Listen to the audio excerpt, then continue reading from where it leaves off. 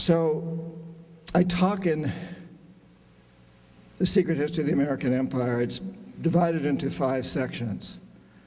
4 of those sections regard 4 of the major areas of influence in the world today: Latin America, Asia, Africa, and the Middle East, and talk about the problems in each of those areas, which are quite different in the different areas, the opportunities in each which are different, but come down to point out that in the end, they're all coming together.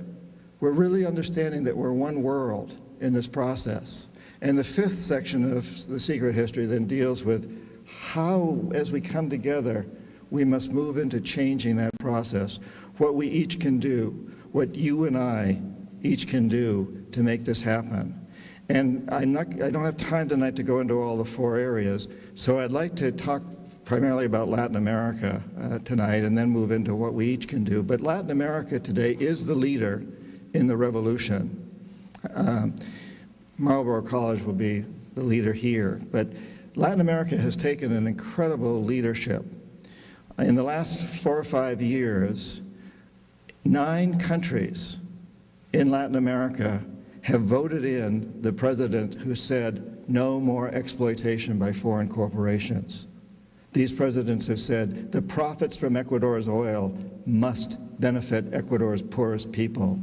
The profits from Bolivia's gas must benefit Bolivia's poorest people.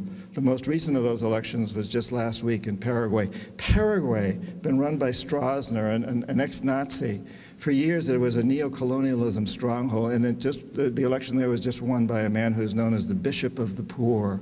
He was a Catholic bishop, had to drop out of that in order to run for politics, but he was the Bishop of the Poor. And we've seen now these countries represent more than 80% of the people of South America. And they have gone through a democratic process, every one of them, peaceful, and voted in these amazing men and 2 women in Chile and Argentina who have promised to help the poorest of the poor, to use local resources to do this. They've said, we do not want foreign aid. We don't need help. We have the resources. We just need to have the right to use those resources for our people. No more exploitation by foreign corporations.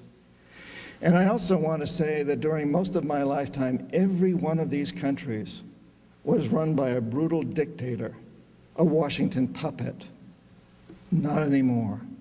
That's all changed in this millennium. That's all changed in the last few years.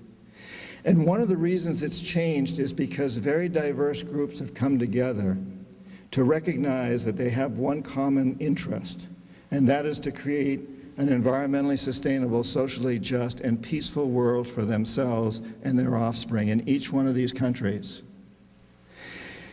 For example, throughout history, the indigenous people in the military since the time of the conquest have been pretty much at war with each other in one way or another. In Ecuador, in Bolivia, in Nicaragua, in Venezuela, and throughout the hemisphere, these 2 groups have come together. And they brought in the candidate who's promised to do something better. And in each time, this candidate has been up against an opposition who was supported by Washington.